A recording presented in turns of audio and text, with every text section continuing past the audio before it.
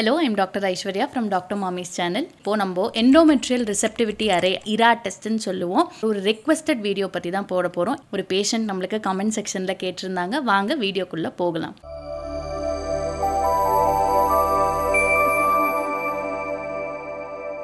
IRA testing அப்படிங்கிறது Endometrial Receptivity Array அப்படிங்கிற ஒரு காம்ப்ளெக்ஸ் IVF டெக்னாலஜி. யாருக்கெல்லாம் IVF ஃபெயிலியர்ஸ் இருக்கோ அவங்களுக்கு பயன்படுத்தக்கூடிய ஒரு அட்வான்ஸ் டெக்னாலஜி. எல்லாருக்குமே பயன்படுத்த மாட்டோம். சில பேர் பயன்படுத்துவாங்க, சில டாக்டர்ஸ் அதை பயன்படுத்துறதே நிறுத்திட்டாங்க. நானுமே ஒரு 2-3 இயர்ஸ்க்கு முன்னாடி நிறைய பயன்படுத்திட்டு இருந்தேன். ஓவர் த இயர்ஸ் இதோட வேல்யூ கொஞ்சம் கம்மியான மாதிரி எனக்கு தெரியுது. So I am not using it much in my practice accept a very few cases. கர்ப்பப்பையோட உள் சுவர் எண்டோமெட்ரியம் அப்படிங்கிறது அந்த கருவை ஏன் ஏற்றுக்க மாட்டேங்குது, அந்த கர்ப்பப்பையோட உள் சுவரோட ஏற்றுக்கிற தன்மையில் ஏதாவது மாற்றங்கள் இருக்கா அப்படிங்கிறத கணிக்கக்கூடிய ஒரு டெஸ்ட். ஸோ இது கர்ப்பப்பையோட உள் சுவரில் ஒரு பயாப்சி எடுத்து அனுப்பும்போது 238 ஜீன்ஸை அதை டெஸ்ட் பண்ணுது. டெஸ்ட் பண்ணிவிட்டு நமக்கு ஒரு ரிசல்ட்ஸை கொடுக்குது இந்த டெக்னாலஜியில். ஃப்ரோசன் எம்ப்ரியோ ட்ரான்ஸ்ஃபர் சொல்லுவோம் இல்லையா, அதுக்கு உங்கள் கர்ப்பப்பையோட உள் சுவரை எப்படி ப்ரிப்பேர் பண்ணுவாங்களோ ஹெச்ஆர்டி டெக்னிக் இல்லை மாடிஃபைட் நேச்சுரல் டெக்னிக் இல்லை நேச்சுரல் சைக்கிள் இதில் எதுலையாவது ஒன்றுத்தில் ப்ரிப்பேர் பண்ணி அந்த பெட்டு நல்லா வளர்ந்தோடனே அதுக்கப்புறமா 5 நாள் நம்ம ப்ரொஜெஸ்ட்ரானை போட்டுட்டு 6வது நாள் இந்த பயாப்சியை எடுப்போம். ஸோ இந்த பயாப்சியை நம்ம எடுத்து ஒரு லேபுக்கு அனுப்புவோம். ரொம்ப சிம்பிள் தான். யூஸ்வலாக நான் ஓபிடிலேயே எடுத்துருவேன். சில பேருக்கு ஃபெயிலியர் ஆனதுனால கர்ப்பப்பையோட உள்சுவரையும் பார்க்கறதுக்காக ஹிஸ்டரோஸ்கோப்பியோட சேர்த்து கம்பைன் பண்ணிடுவேன். ஸோ இந்த மாதிரி அதை எடுத்துட்டு நம்ம அந்த டிஷ்யூவை மாத்திரம் அனுப்பும்போது லேப்லேருந்து 2 வாரம் கழிச்சு ரிசல்ட் வரும்.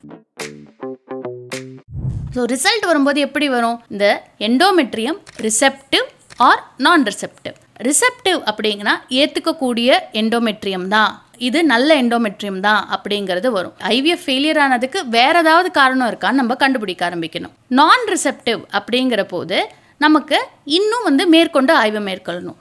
அதில் 2 விதமான ரிசல்ட் நமக்கு வரும். ப்ரீ-ரிசெப்டிவ் இல்லை போஸ்ட்-ரிசெப்டிவ். ப்ரீ-ரிசெப்டிவ் அப்படின்னா இன்னும் மேற்கொண்டு ஒரு நாள் நம்ம ப்ரொஜெஸ்ட்ரான் ஹார்மோன் கொடுக்கணும், ஒரு நாளோ இல்லை 1.5 நாளோ கொடுக்கணும் அப்படிங்கிறது அர்த்தம். போஸ்ட் ரிசெப்டிவ்னா ரொம்ப ஓவர் எக்ஸ்போஸ் ஆகிருக்கு, ஒரு நாள் கம்மியாக கொடுக்கணும் அப்படிங்கிறது அர்த்தம். சிம்பிள் டேர்ம்ஸில் இவ்வளோதாங்க. ஸோ இந்த மாதிரி இருக்கும்போது அவங்களே கணிச்சு இந்த அளவுக்கு நீங்கள் ப்ரொஜெஸ்ட்ரான் கொடுத்தீங்கன்னா அடுத்த வாட்டி உங்களுக்கு சக்ஸஸ் ஆகிறதுக்கான வாய்ப்புகள் அதிகம் அப்படின்னு ரிசல்ட் கொடுத்துருவாங்க. ஸோ அதே மாதிரி நம்ம ஃபாலோ பண்ணிக்கலாம். ஸோ நீங்கள் இந்த மாதிரி பண்ணி சக்ஸஸ் ஆகிருக்கா அப்படின்னு கேட்பாங்க. கட்டாயமாக ஆயிருக்கு.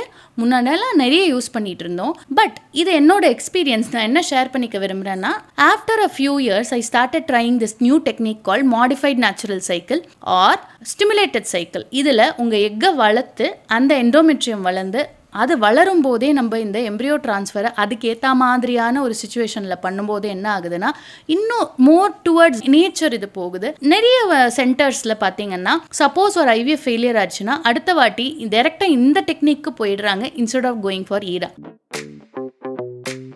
காஸ்ட் கொஞ்சம் அதிகம் தாங்க. ஆல்மோஸ்ட் 50,000 rupees ஆகிடும். எஸ்பெஷலி ஹிஸ்ட்ரோஸ்கோப்பியோட கம்பைன் பண்ணும்போது அதை விட அதிகமாகவே ஆயிடுது. ஸோ அதனாலேயே I take it in very minimal number of patients.